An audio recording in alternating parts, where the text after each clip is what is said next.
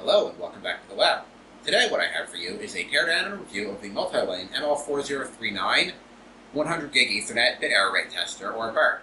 This is a 4-channel instrument that can run up to 30 gigabits per second per channel on 4 channels. So it's intended for things like 100 gig QSFP28s, 40 gig QSFPs, 10 gig SFPs, 25 gig SFP28s, etc.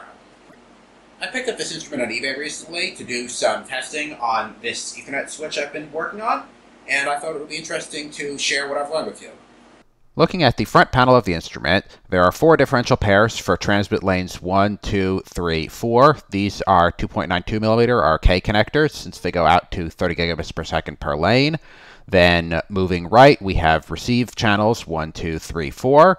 Again, differential pairs, and below them we have lock LEDs indicating the receiver sync status for each lane. And then down the center column are 2 single-ended connections. These are not a differential pair. We have single-ended reference clock in and single-ended reference clock out. These are running at lower frequency, so they're just using SMA, presumably to reduce costs. On the back side of the instrument, we have an AC power inlet, a cooling fan, a USB connector that doesn't seem to be used for anything, and then the Ethernet connection that provides the primary interface between the instrument and the outside world. This is only 100 megabit, but it doesn't move all that much data, so that's perfectly fine. The overall chassis design is actually quite nice to work in. These 2 screws here and 2 screws on the other side come off, then the front bezel slides off, and then there's a few more screws on either side, and the entire body of the instrument can slide out of the chassis. Just a few screws there under the feet and around the carrying handle. And here is the inside of the unit, a very clean, spacious design, plenty of room to work in. It looks like this was actually designed to be used for ATE applications and then possibly repackaged in a benchtop form factor, which makes sense given that the vendor does sell an ATE version with a very similar part number. They're probably the same board. So here is the Ethernet connection, and there's actually just a little RJ45 cable coming off from here to the back panel. Then same thing for the USB. Then mains power inlet coming down here to a connector on the main board. But if we zoom in a little bit, we can actually see there's a barrel jack that's not being used in this version of the instrument. But again, they're probably using the same board for the ATE version and the benchtop version. And then all of the front panel connectors are using short lengths of coaxial cable to connect from the front panel jacks to SMP connectors on the board, vertically mounted for all of the high-speed lengths. Down in the bottom left corner, we have the main processor assembly. It's a Microchip PIC32-700 series. These are an older MIPS 4K, 80 megahertz. Not super powerful, but again, it doesn't need to be. All it's doing is manipulating registers on the chip that does all the work. And this also runs the Ethernet interface. And here towards the center of the instrument, we have the meat of the entire device. This is a Inphi 100 gigabit Ethernet PHY that is being used to both generate and receive all of the high-speed signals.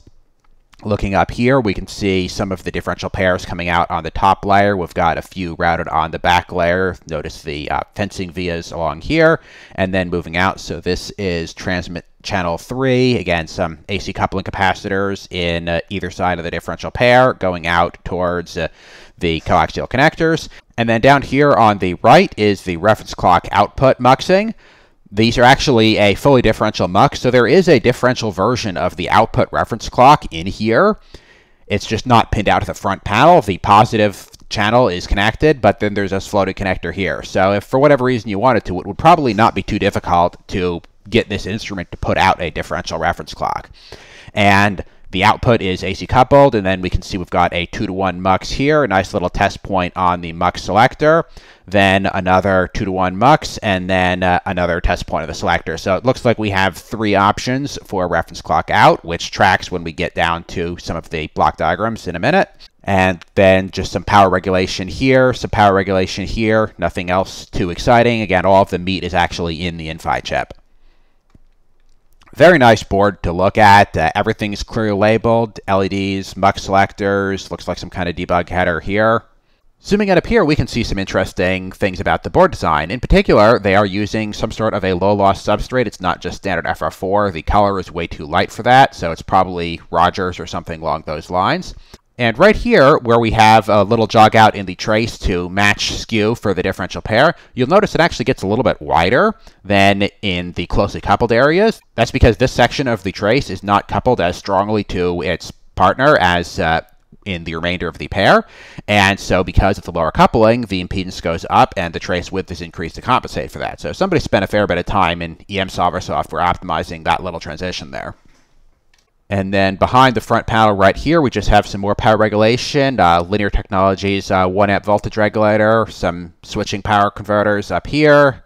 Again, nice clearly labeled test points on all of the rails, super nice. And then in the top right corner of the board, we have the time base. Unfortunately, there's a lot of cables in the way, so it's hard to see all of the details, but I plan to actually use this instrument. It had a relatively fresh calibration, so I didn't want to mess with any of the cables and potentially disturb the calibration. But up here, we can see there's a Skyworks SI 53000 series PLL clock synthesizer. So this crystal here is the main time base for the entire board. We've got a test point on one of the outputs.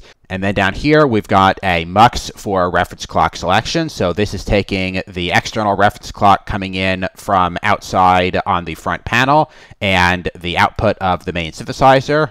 And then we can see test points here for selecting the clock input, so between the internal synthesizer and the external front panel reference clock. And that's about all there is to the design. There's not a whole lot here other than the main PHY chip and the microcontroller. Everything else is just power regulation and a few muxes for clock selection. All of the fun happens in software. The vendor documentation is a little bit light on internal architectural details, so I wasn't able to find any kind of block diagram, so I drew up a few based on my own analysis of the instrument. So here's kind of an overview of the entire system. We have our time base, which we'll get into more detail on the next page, and that then drives the reference clock outputs as well as the transmit and receive clock. Then we have the 4 transmit channels and the 4 receive channels, and then a user pattern generator that allows you to output an arbitrary 16 or 40-bit pattern depending on the data rate. One thing that the documentation does not make particularly clear is that this pattern is actually shared. So if you have 2 channels in custom pattern mode, you have to send the same pattern out of each. Again, not a huge deal, but it would help if it was documented better. So looking at the time base, we have an internal oscillator feeding the Skyworks PLL, and then an external reference clock from the front panel going into a multiplexer. The output of this multiplexer is the main time base for the entire system. So this can be selected directly as an option for the reference clock output. And then it is multiplied up by either 32x in low rate mode or 80x in high rate mode to get the final bit clock for all of the transmit interfaces. Now let's take a look at the transmit path. We can send any of several standard PRBS patterns or a custom pattern of our choice through a multiplexer. Select one of these patterns. The data is then fed through a serializer at the transmit clock rate, giving us a serial data stream at the desired bit rate. The raw serial data is then fed into a 3-tap feed-forward equalizer, which gives us a precursor tap, a main cursor tap, and a post-cursor tap, allowing us to cancel some of the ISI in the channel. And then finally, a configurable driver where we can invert the polarity of the signal and adjust the amplitude. On the receive side, we have an input buffer with selectable inversion, then feeding into a continuous time linear equalizer and a clock recovery PLL. The output of the clock recovery then goes through some dividers and a multiplexer to give us a reference out. We can get either 1/8 or 1/16 bit rate reference clock. The output of the CDR then goes into a variable sampling block, which allows us to sample the incoming data at arbitrary phases relative to the recovered clock and at arbitrary thresholds. This allows us to calculate a I pattern, bathtub curve, determine bit error rate at any point within the unit interval, etc. And then the sampled data stream is then fed into a pattern checker to check against any of the PRBS patterns that the instrument supports. This mux is independent of the transmit side mux, so you can be transmitting a PRBS 9 and receiving a PRBS 15, for example, if your transmit and receive are not connected to each other. Note that there is no option for the user pattern on this mux, so if you are transmitting a user pattern, there's no way to verify that pattern was sent correctly. Not a huge deal. Usually if you're doing late quality testing, you're going to be using a PRBS anyway. And then the output of the pattern checker goes into error counters, which allow us to either read a raw bit error rate at the chosen sampling location, or integrate into an eye pattern or a bathtub curve, or whatever other measurement we're trying to accomplish. The reference clock out is just a simple multiplexer. At first glance, we have the recovered clocks divided down from receive channels 1, 2, 3, 4. We have the slow transmit clock. And then there's this other path that took me a little while to understand. Again, the documentation was a little unclear on this, and the software doesn't really help show you what's really going on architecturally. But there's actually one more CIRDES that is driven by the output of the user pattern generator and allows you to send an arbitrary 16-bit pattern out the reference clock port. And we'll see this when we get to the experimental portion of the video.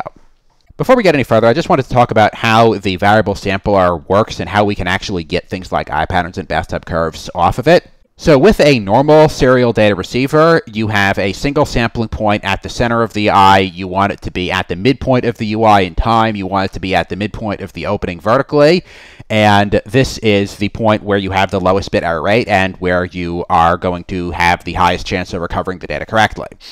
But if you're trying to actually measure the quality of the signal, that's not where you want to be sampling. So with a variable sampler, you can adjust the phase of the sampling clock relative to the recovery clock in the PLL in order to shift your sampling point left and right. And so let's say we want to sample right here just on the edge of the eye. Now we can start seeing occasional bit errors and determine, okay, we're near the edge of the eye opening. And the same thing applies vertically. Rather than just using a fixed or adaptive threshold targeting the center of the eye, if we deliberately offset our sampling point in the vertical axis, we can, again, determine when we start seeing bit errors as we move further and further from the vertical center of the eye, and use this to determine how much margin we have in the vertical direction. And so if we scan our sampling point across the entire eye horizontally and vertically and accumulate bit error rate at each point, we can then plot a density map of bit error rate at every possible point within the UI, and that gives us our eye pattern. Now, if you're used to looking at eyes from a real-time scope, you'll notice this looks a little bit different, and that's because, again, it is only measuring bit error rate, so we can see the opening on the inside of the eye. We cannot see any detail on the outside. So you're not going to be able to see things like overshoot or any ripple on the outer edge of the eye as long as the inner opening isn't affected. So again, it's a limitation of any sort of a BERT or CIRDES-based eye scan. The trade-off, of course, is that you're looking at an instrument that costs probably an order of magnitude less than a real-time scope that can make a similar measurement. For our first experiment, we're going to be using the BERT as both source and sink. The output ports here are connected through these two cables into the input of this 300mm long channel on low-grade FR4. Insertion loss of the entire channel end-to-end is a little over a dB per gigahertz, around 5.5 dB at 5 gigahertz, maybe 11 dB at 10 gigahertz, and so on. And then the output of the channel is then going into receive channel 4 on the BERT. So here's the BERT software. We're connected to the instrument, and we are set up to run at 10.3125 gigabits per second, which is the 10 and 40 gig Ethernet line rate. And we are currently sending a PRBS 7 pattern, looking for PRBS 7 at 200 millivolt amplitude, no emphasis, and the default 3.3 dB of equalization on the receiver. And we can see that the receiver is locked, which is good. That's what we expect because the cables are connected, and we should have a pretty strong signal. So the first thing we can do is grab a bathtub curve just to get a rough idea of what we're looking at. And so we can see that we've got a pretty good opening here, so this link is definitely usable, but there's still a fair bit of ISI, so we can probably improve that. But before we go play with any of the drive settings, let's look at an eye pattern and see if that tells us anything different. So we can click eye contour here and say start, grab a measurement. It says it'll take 7 seconds. And here's our measurement. Again, we're just looking at the opening of the eye, and we can't see any of the details on the exterior because we are just sampling raw bare. And so let's see if we can open this eye up a little bit if we play with some of the drive settings. I found about 10 to 15% on the post-cursor tap, which is pretty good for this channel. So let's go grab another eye with that. And that's a pretty significant improvement. Let's see how much nicer the bathtub looks with these changes.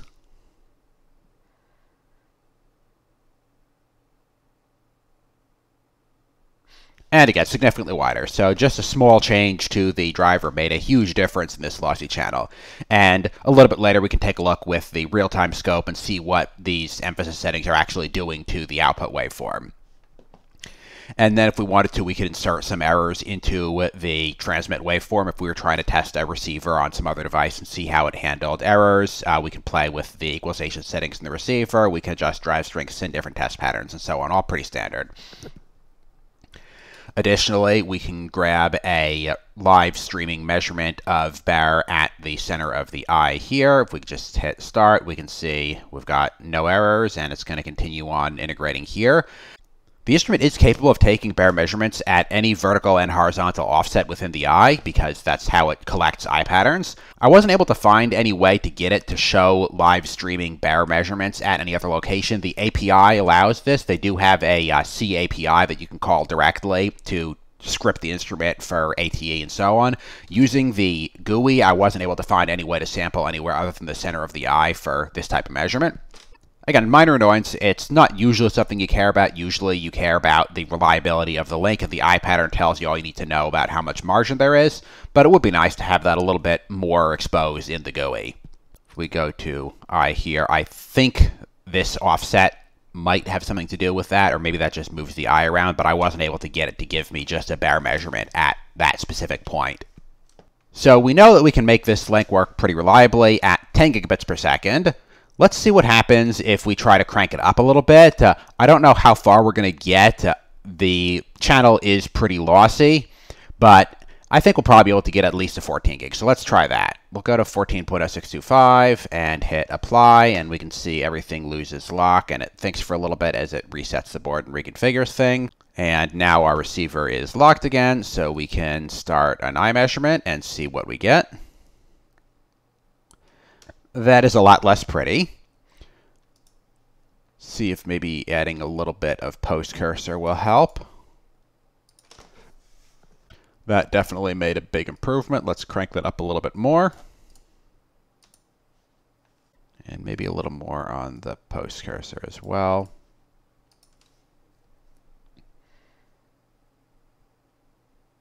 That actually made it worse. Let's go back to, we had it around 15. So you can see this is really useful for playing with the equalization parameters, just kind of getting an idea of how to get the most out of a given link. And we can obviously use the BERT as either the source or sink. It doesn't have to be controlling both ends. We can be doing these measurements with an FPGA or ASIC or SFP or whatever at the other end of the link and try and see how we can get the most performance out of it. And so now that we've pushed this to 14 gig, we've got a usefully open eye. We can go grab a few quick BERT measurements here and see if we're still pretty reliable at 14 gig. And yeah, we're 15 seconds in, still no bit errors, so I'd say we're still usable at 14 gig. Let's push it to 25 gig just for kicks. I don't think it'll work.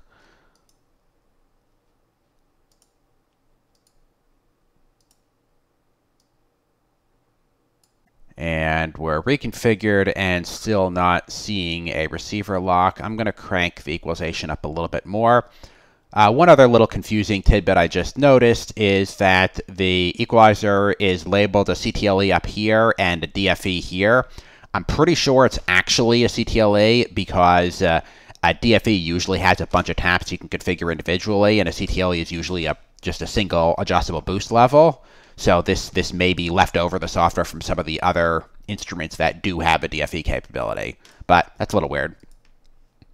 One other thing I'll point out while I'm thinking about it is that the channels are using zero-based indexing in the software, 0, 1, 2, 3, but the front panel calls them 1, 2, 3, 4. So again, minor rough edges.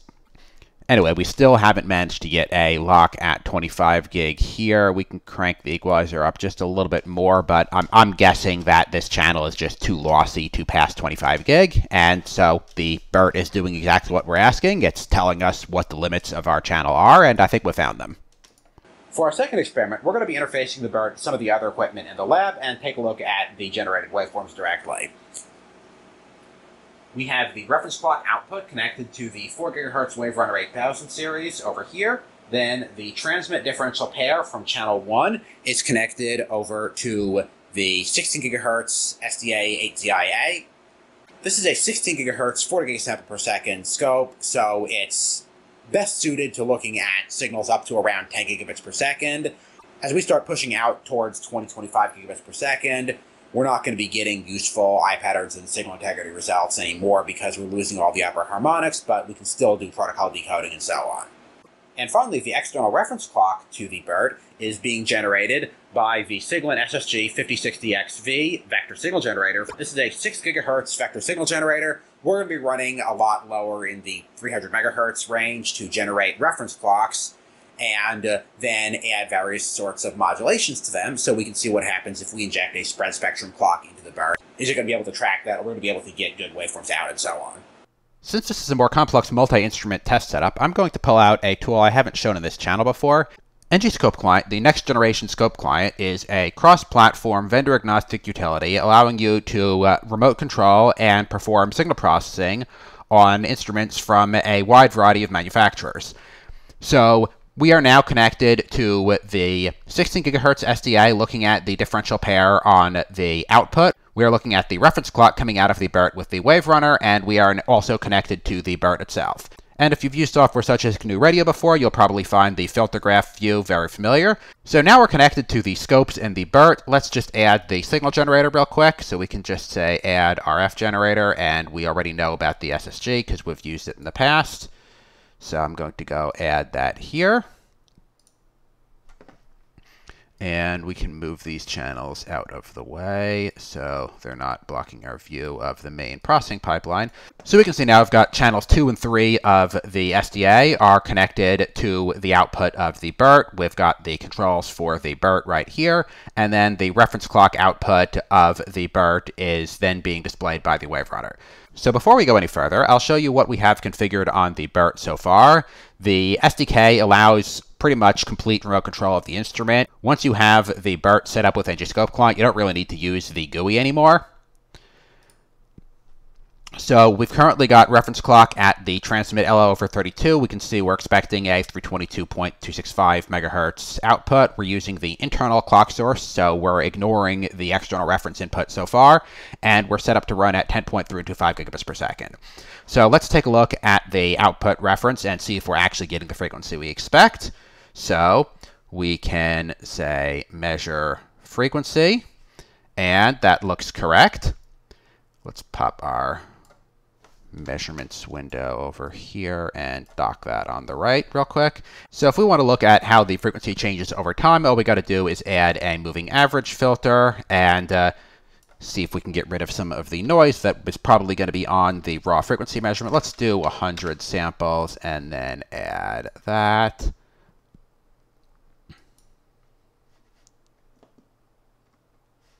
Now we have our reference clock out trend.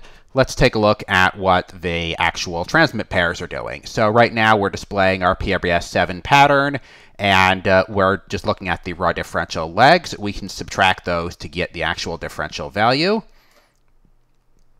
So subtract, and that's our differential. Now we can get rid of the individual legs because we don't need those anymore. Now we can do an eye pattern on this if we want. Just say clock recovery PLL and 10.3125 gig. And there's our recovered clock. And then pull up an eye on that. Let's dock that off on the right here so it's not blocking our view of the waveform. And there's our eye pattern. We're running at 10 gig. This is simulating, say, a 10 gig Ethernet link, so we can pull up the eye mask for XFI. And we are now passing that with a 1 to the -5 hit rate, so kind of marginal. Again, there's a little bit of eye closure here. We can improve that very easily if we go to the equalizer settings on the transmit port. And we can see right now we have the swing at 200 millivolts, and the FFE for both precursor and postcursor are at 0. So if we remember from our previous testing, we got much better results. We turned the post-cursor tap up just a little bit. So let's go up to about 12, and if we clear our sweeps, now we have a much prettier looking eye, and we're now not hitting the mask at all. And looking at the time domain waveform, it's a lot prettier as well. We can obviously adjust our data rate, but what I'm more interested in doing is seeing what happens if we add a modulation to the clock. So we'll zoom out a little bit so we can get a better trend of the overall measurements here. And right now we're looking at internal reference clock at 10.3125, and we're expecting a 322.26 clock frequency. So let's switch to the external reference. And it's going to think for a second. We can go clear. And the amplitude is going to reset as well. The entire BERT resets pretty much when you adjust the frequency. So that is one thing to be aware of. The outputs are going to glitch a fair bit as you're changing the clock frequency. For some reason, it's not just resetting the synthesizer. It needs to reconfigure pretty much everything. So now we're going to zoom in a little bit here, and we're seeing again the ref out is 322.5, which is exactly what we're putting in. And let's add a little bit of modulation to this, see if we can get a spread spectrum clock, see if the transmit PLL is going to track that, and so on. So we can just go to the signal generator and turn on analog modulation, and we can see right now we are set up for a sinusoid with 125 kilohertz deviation at 100 kilohertz, and there is our measured clock frequency. So we can see pretty much what we expect. We're going up to, that's 100 kilohertz, that's 150, and so with the noise in there, yeah, it looks like we're centered at about 125 kilohertz deviation. And again, this is looking at the reference clock out from the BERT, so this is not the CDR recovered clock. If we wanted to trend that and see if the BERT is actually tracking the spread spectrum clock, that's easy enough to do. So we can just take a measurement of frequency here, and then we can see 5.16-ish gigahertz. Again, that's what we expect. And then do a moving average on that. And we're going to say 50 samples as well. And then we can make a new waveform view for that. And sure enough, we are seeing the exact same modulation on the transmit data. So that's exactly what we expect. It means that the PLL in the BERT is successfully multiplying up our modulated transmit clock, and we are getting a spread spectrum modulated clock on the high-speed data link. So we've had a good look at the signals coming out of the high-speed test ports in the BERT. Now let's focus on the reference clock output. Right now, we are set up in CDR mode with channel 3 selected, and we're outputting rate over 16. So for 10.3125 gig, it calculates we should be seeing 64 to 4.53 megahertz. And if we switch back to the scope view, that is exactly what we see, about 644 megahertz. So that's normal. And then we can switch to rate over 8, and now we should get double that. And let's just zoom in a little more here.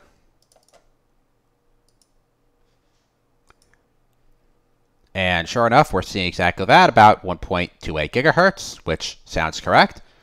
So where things get more interesting is if we select clock out mode here. So now we are outputting the divided transmit clock using the Teardown mode on the ref clock mux. So for example, if we select 4, we are actually outputting a pattern of 0x CCCC, so 1100, 1100. Out of the reference clock port, and if we go to the scope view, now we can see 2.5 gigahertz as we expect. This is a 4 gigahertz scope, so we're losing some of the harmonics. And then if we select, say, divide by 8, then we're going to be now at 1.2 gigahertz. And again, that's what we would expect. But the thing to keep in mind is that when we are using this divided clock mode, the pattern generator is in custom mode because we are using the Teardown, which means that it is sharing hardware resources with any transmit channels that are in custom mode. So to demonstrate this, let's select transmit pattern on channel 0 of custom, and let's do FF00, and we're going to select this. And so you would expect that this isn't going to change the output, and we're still going to see 1.28 gigahertz. But if we go back to the scope view, we're actually seeing 644 megahertz now because we're producing that custom pattern. So just to demonstrate that this is not just some weird thing happening with the dividers. We can select a transmit pattern that has a glitch in it. So say FF02, and we set this. Again, we are changing the configuration on the user pattern for transmit channel 0. We haven't messed with the clock out settings at all. And then if we go to the scope view, now we see this glitch here. And again, this glitch is probably actually going to full swing. We're using a 4 gigahertz scope here, and the raw data rate going to the serial is actually 10 gigabits per second, so we're losing a little bit of the upper harmonics. But the point is that we are changing the behavior of the reference clock output port when we are in this clock out mode by selecting the user pattern here. And this isn't necessarily that big a problem in practical use, because usually you're going to have a PRBS pattern on the transmit channels, and you'll be using the ref clock to sync to it. But it is a little bit counterintuitive, and I wish the user interface made it a little bit more obvious what's going on. This is actually potentially useful if you want to be able to produce custom patterns on an extra port while you're doing a normal BERT test. But the user interface definitely could make it more obvious what's going on. And just to demonstrate that the custom pattern generator is in fact shared both ways, let's try the other way around. So right now we are sending a PRBS7 out of channel 0, which is connected to the scope. Let's change that to a custom pattern, and let's continue with that FF02 glitch pattern that we had before.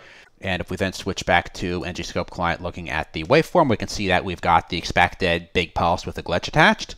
And now we're not going to touch the custom pattern settings at all on the transmit. We're just going to change the clock divider in the software here. Let's go to, say, divide by 16. And now we are seeing that divide by 16 clock on the transmit port of the BERT as well as on the reference clock port. So anytime you're changing the custom pattern either via the divider in the clock output port or on any channel, you are changing the custom pattern for all ports. The good news is that despite some of the GUI quirks, the API is actually very powerful, and so once it's integrated with a tool like ngscopeclient, you have the ability to completely remote control the instrument and not have to deal with any of the quirks of the official user interface. In ngscopeclient, rather than attempting to display the custom pattern as a per channel attribute, which can be a little confusing, I display it as a global setting in order to make it more clear that it is a shared resource. So right now we are set for clock out over 32, and if we switch to Teardown mode, the default is going to be AAA, so sending out 1/2 the transmit clock rate. And if we then change this to, say, FF00, and this also, of course, allows us to send arbitrary patterns out on the reference clock if we want. So we could do, again, FF02 like we were doing in the demo before, and we can get our glitch there. And this is not affecting any of the transmit ports as long as they're not in custom pattern mode. And of course, if we wanted to, we could, say, take transmit channel 1 and output the custom pattern on it. And now we're seeing the same FF02 pattern here. But if we then switch back to, say, a PRBS7, then it's decoupled from the reference clock port again. And all of this is made possible by the fact that ngscopeclient is open source, so it's very easy to add support for new instruments or even new types of instruments. If you're interested in trying it out, I will put a link to the GitHub in the video description. Before we get to our final experiment, I'm just going to demonstrate the use of ngscopeclient for eye pattern bathtub measurements as well. So we currently have our transmit set up at 200 millivolt swing, no precursor, no post-cursor emphasis, sending a PRBS7, and our receiver is set with default equalization. We are locked and expecting a PRBS7 as well. So all we got to do is click the I button up here and wait a few seconds, and we can get our eye pattern.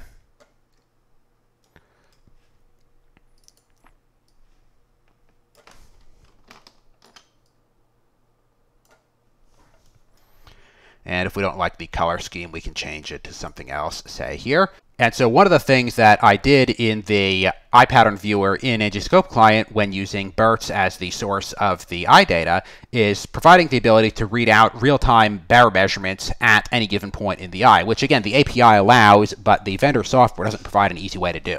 So right now we can see that we've got a BERT of essentially 0. If we move the cursor up to around here, now we can see we're down to about 6 to the -3. We can go a little bit further off on the edge of the eye. Now we're down to the -2. If we want to see what happens if we, say, change equalization settings over time, we can also just plot a measurement of the real-time BERT and see a live view, or we can do a trend plot of that as well.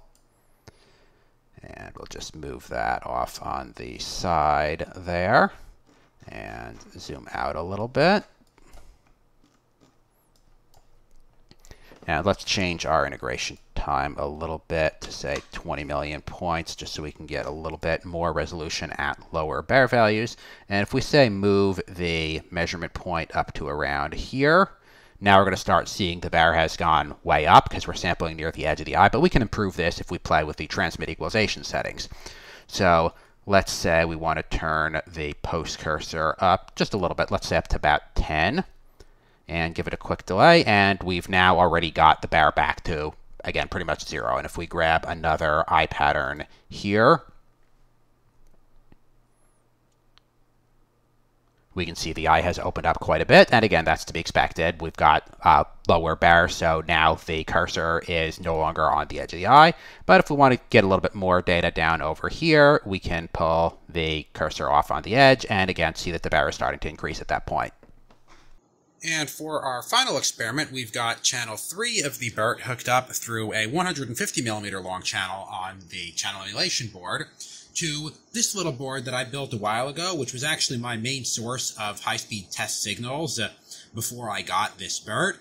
It is a TI retimer that is configured to output PRBSs at your choice of a couple of data rates. For today, we're only going to be running at 10 gig because the BERT actually can't run any lower than 8.5. So 1.25, 2.5, and 5 are actually a little bit too slow for the BERT to lock to.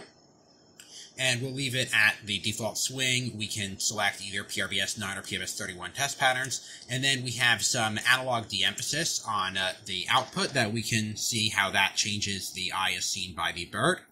This is actually pretty interesting because usually output emphasis is using a FFE or similar tap-based structure, whereas in this case it's actually a purely analog RC-based circuit that provides a little bit of boost on transitions without regard to the data rate.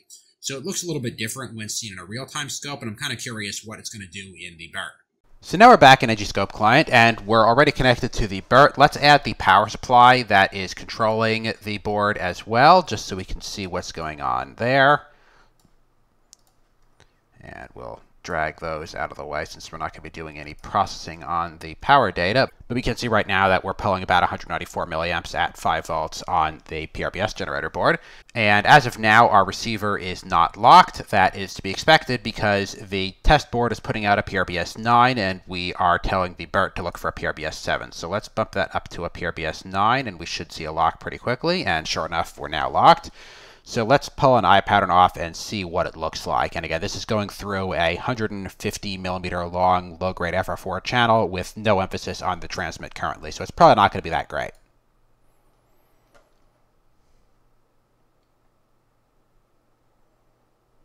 It's actually more open than I expected.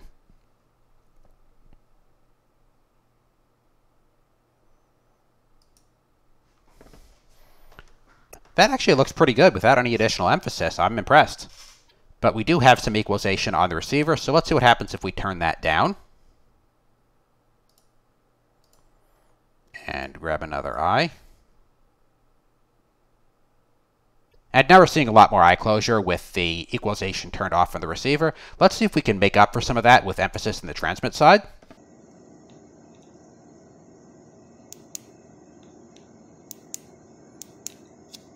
And let's grab another eye and see what that did. And that's a pretty good improvement in the eye, and obviously we can go a little bit higher on the transmitter if we want to, but I don't think there's a need to, given that we are seeing a BERT of essentially 0. If we go back off on the edge here, still 0. Over here, just starting to hit down into the -7s right on the edge, so still very open. And of course, if we wanted to, we could grab a bathtub curve as well. And we can see what that's going to look like. Yep, still pretty good. Overall, I'm a big fan of the hardware, and I think it'll be a nice addition to the lab. I'm looking forward to doing more experiments with it. There are definitely some rough edges on the software front, but it's possible to work around most of those with the API. And that's all I have for you today. I hope you enjoyed this little review and demonstration, as well as the introduction of ngscopeclient, and please let me know what you think in the comments.